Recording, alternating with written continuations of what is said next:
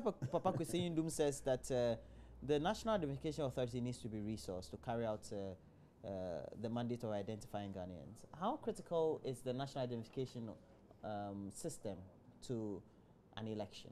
Because now we've seen that we have to go and put everybody or mass people together, converge at a certain place, deploy machines, technology, etc. before we get people registered. We could have done that all that through a national identification system. We would have had worry whether my son was 18 or not. Yeah, thank you very much. I think this issue came up and the issue said it will help to some extent, but it will not solve all the problems. They indicated it clearly. Yeah. Educate me. Yeah, they said that, yes, getting the data. Why would it not solve all the problems? They need more information probably than what we actually require. We'll be having the on data they will need in terms of the requirement will be different from that. So they said it will help to some extent, but it will not be able to satisfy fully what they will need. So that means that it will support to some, but not completely solve it. So they are the people who run the elections, and that was what they stated some time ago. National identification, how would it help? Because, well, I know, for example, they will not take the registration on a constituency basis. In national identification, you will not be identified based on your constituency. Yeah, I think. And then there will be movements of people, etc. But once you belong to the database, they know that really they can authenticate certain things like your age, whether you're a Ghanaian or not. I mean, those are basic things. I think it will 100% solve that problem. What does EC need? Ghanaian of 18 years age and above. Period. National identification, where all of us will register, whether foreigner or anything, it will solve the EC target group problem. Okay? But let me tell you, see, I say the EC keeps talking double language. When President Kufuor introduced this thing. Introduced what? National health registration. You mean national identification? Identification. So, look, authority. Anytime I think of national health, the ID. EC kicked against. It was EC who made it impossible for President Kufuor to implement that project. No. Asabi was in charge. You mean it would have been? It was going to be constituted to be used to implement the election, or perhaps we were national identification. National identification. And the paper was for the election. And EC said they were responsible for registering people, so they will not side with national ID. That made it difficult. If not so, you don't think some 20 years down the line, we are coming to what President Kufuor's vision was put. We are coming there. So you see that President Kufuor, wise man of vision. He saw this thing long ago. And Afarijan and Co., a whole EC, didn't see it. So from 2005 to today, how many years? 10 years down the line, 11 years that vision is now coming to us. So we should always listen to wisdom. We shouldn't wait until it goes to court. And the wisdom is always coming from the MPP. Oh, yes. It came from President Kufuor. Experienced president. I get your point. I think they never said the national identification was what was going to be but used I think here we have established that but they say it will solve, but that it is not going to satisfy everything, but it will solve to some extent. It will solve 100%. No. You need Ghanaians who are 18 years. You've gone to the National Master Database. Everybody's name is there. If your name is not there, you are out of the arena. That it means that you can't authenticate yourself onto the main register. Yeah, that will not be EC's problem. Yours is to go to national ID and register. So he has become the EC board, knows what EC required to register. Gentlemen, so I want to create a scenario here. So it means that now that we're doing the registration, you just go, you said, my name is Oheneba Charles. They just punch national ID. Okay, you are here. You are 18 years, this one. And then they put you in a constituency. That's all. In the database. I think it will be regional. Why? Yeah. Wherever you are, you can. It will not solve everything. But it will still mean that we have to authenticate somehow. You have to go and No, they didn't. How do you call it? Validation. Your party likes validation. It's my party. Ghanaians or my For party. example, Okay, Ghanaians. It's an English word meaning something. For example, national Ghanaians. identification, they give short. We use biometric. Well, we can make Before it you vote- biometric. No, that is what I'm saying. This one, It no- started we before. know wahala. agree on what it is. Unless we Okay. rechange. Yes, but the thing So is that is why the they are basic thing saying is that the You might have the name, but on the day of the voting, your biometric data is very, very critical. Okay. You So- see, it could be that. It could also be the card. So- Let's look at this. No, You could that slot is the what. card. No, that is what They don't have a said. problem. No. They don't know. EC doesn't know all this. Dr. So- Mahamudu Baumia, he's a running mate for the New Patriotic Party. This is your He's problem. told a gathering of students at the Accra Polytechnic, and this happened last Thursday, that government directed $250 million of total proceeds from $1 billion Eurobond it issued in 2014 to a private bank account. And he said the government has turned around to borrow that same money and try to commercialize it, the activity of the money in itself. But government has come out with a release to deny the claims. It says the money itself was for the 2014 bond, etc. And there's some of the things that Dr. Baumia said, who is raising concerns that they didn't even have a chief executive, even though we had an acting one. And so they didn't see the reason why the money itself had to be transferred to the Ghana Investment and Infrastructure Fund, or the Ghana Infrastructure Investment Fund. What do you make of this, that Yeah. your deputy, well, Vice vice running presidential candidate has been? Oh. You know the issues, don't you? You've been following the issues, don't you? Yeah, I've read the issues. I've listened to Baumia and I've listened to the Minister of Finance, and I have reflected over government policies and laws in the past. What's your conclusion? My conclusion is a local content money laundering. Your conclusion Because is what? Local content money laundering. I give you my money, and then I come and borrow the money. That you give the money to the Ghana Investment Infrastructure Fund, or the Ghana? No, the money has gone to a private bank. The summary is the money has gone to a private bank. That's the summary. Yes, then the private bank lends it to you, and you pay interest with the people's tax money, and then you say it's business. That's the summary I've given. So the details is with Baumia. There are laws of the Bank of Ghana which kick against this. The government of Ghana itself, because anytime money goes to institutions, the accountants and some of the institutional leaders, they take the state money and invest in treasury bills. They used to do this. I don't know if they're still doing it. Put it in treasury bills. Then when people then come, the due date of the money, they withdraw the money, take the interest, and then use the state money to do what should be done. And the government banned it. That no state institution Should do that. should do that. Okay? So you're saying the GIF in itself acted wrongly? It's the Minister of Finance who has to answer this. Because the infrastructure fund can invest and can do that and can do that, but that is not the area to allow to invest. You don't give your state money and tell you go back and lend it and then pay interest on it with the state. Let me funds. get this. The act that established the GIF enables it to invest. But this level of investment, because of what the regulation of the There Bank is a of Ghana is. Yes, you don't go above that law. All right. Yeah, thank you very much. Your government is deeply in trouble on No, this. it's not in trouble. Because this gentleman, whatever he says, according to the critics, He should have. he's always stated vindicated. No, he should have stated that this law, that law has been infringed on. Then we refer, because the country is regulated by laws. So you don't just make an open statement and think that they want to use it for campaigns or what have you, and that ends it. He was a deputy governor of the Bank of Ghana. So he knows And what he he's should have talking about. quoted one. By law, we in Parliament passed the Ghana Infrastructure Investment Fund Act. I'm okay, 877.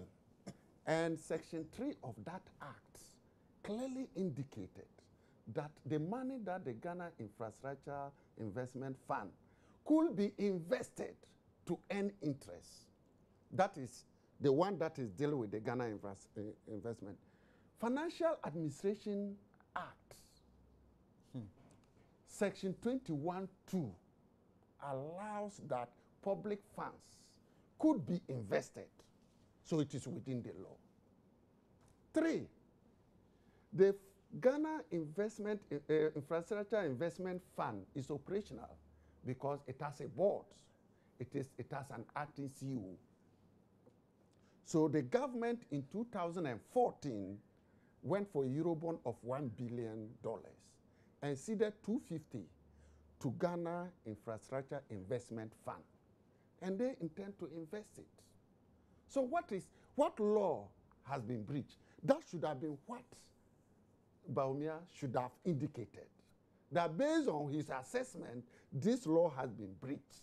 And therefore, I'm calling the government to order, not vague statements. But I can see him doing that because he wants to cover up for the statement he made that he was a Muslim. And I said Muslims should vote for him. I think we've passed that. Maybe he wants a cover up.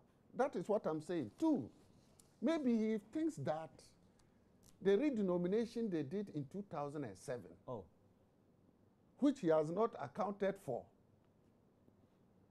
we're doing the same. No, you know, the president and President Mama and the government said they will not borrow from Bank of Ghana, even during the election period. Because most people said that the government, the president, and therefore the government cannot do anything without borrowing from the Bank of Ghana. As we speak today, 0 borrowing. That means that the President Mama is on track with whatever he has promised to do. So Bawumia should come out and indicate to us which law has been breached and therefore it is unlawful or illegal. Politicians. 2. You haven't ended. 2.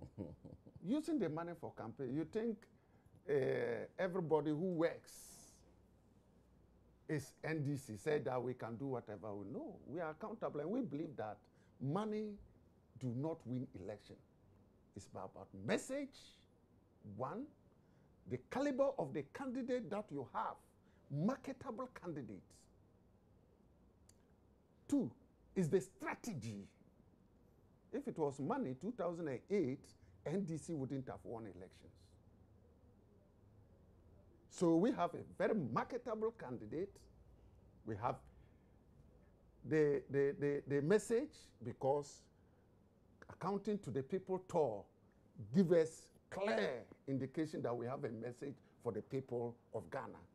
Strategy-wise, MPP cannot come close. So you don't know. So we don't need $250 million to win elections. No. But at the end of the day, is it a matter of that government is just trying to be defensible when it shouldn't be defensive? Because as far as we're concerned, if you look at the release by the finance minister and then you do other literature reading, you can see that, well, they may not have the argument that you make that they are not supposed to invest in such and such instrument, but rather make other sort of investment, which it is mandated by its law, backed by its law to undertake, but still have some salient points to look at.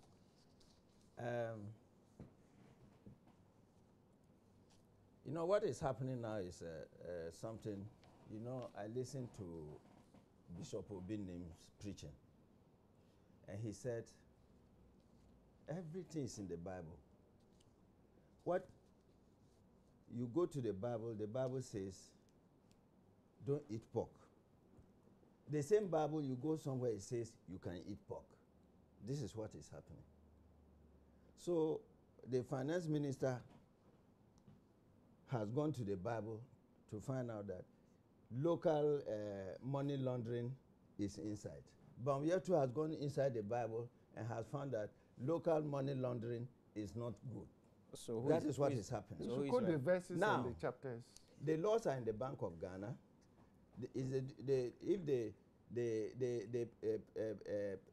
finance minister hasn't equally exhausted his line of action. But you see, Alhaji Bawumia is a Muslim. No doubt about it. He's a Muslim. He went to Mecca not long ago. And if you are a non-Muslim, you can't step foot there. If you step foot in Mecca, hey, master, it's haram. It will be disaster for you. And you see, Alhaji Bawumia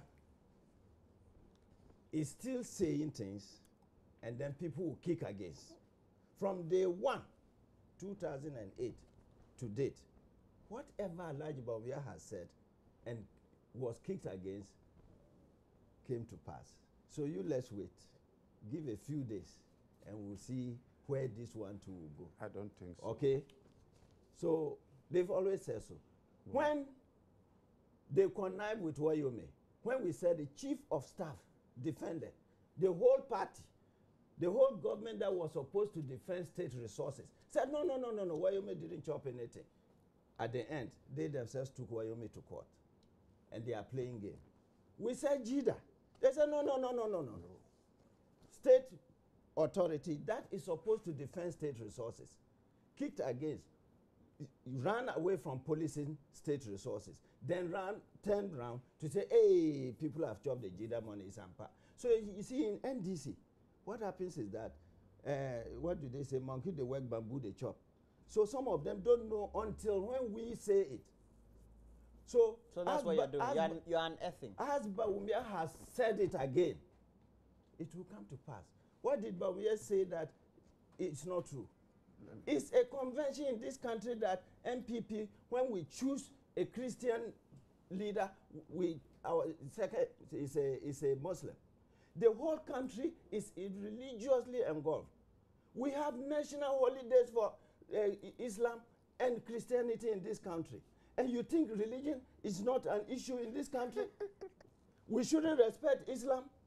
Why do you give Islamic holiday and you don't want to but promote who has said that to Islamic Nobody. leadership? Or you are saying what Bawumia has said? But that is the argument they are fighting with Bawumia, and it will come to pass again. We're talking about Ghana infrastructure investment, but now we're at religious. So let me summarize. Please summarize for me, because my time is that up. was in response to the comments he made. But let me summarize the 250 million. You have this money and you are running to IMF. Now the issue is, infrastructure fund takes the money to a private bank. The infrastructure fund government goes to borrow the money and pays interest. That is the summary of it. No. Is that the investment we are talking about in the laws? It's not. Is that what the laws are saying? No. Please conclude for me. I just want to say that Bawumia should come with the laws that the government has breached in respect of that. He didn't quote anything. So you are saying he should come with further and better? Better particular, not just big statement. Two, he just spoke, I just touched it small, he went straight. Yeah, Muslims have holidays. Who gave those holidays? President Rawlings. He was a Christian. Yes, he recognizes it. That's the point I'm raising. So what Muslims want is the services. Two, between 2001 and 2008, the Accra Sports Stadium was where pilgrims were locked. And even restrooms were not available. Most of them will come and stay for months.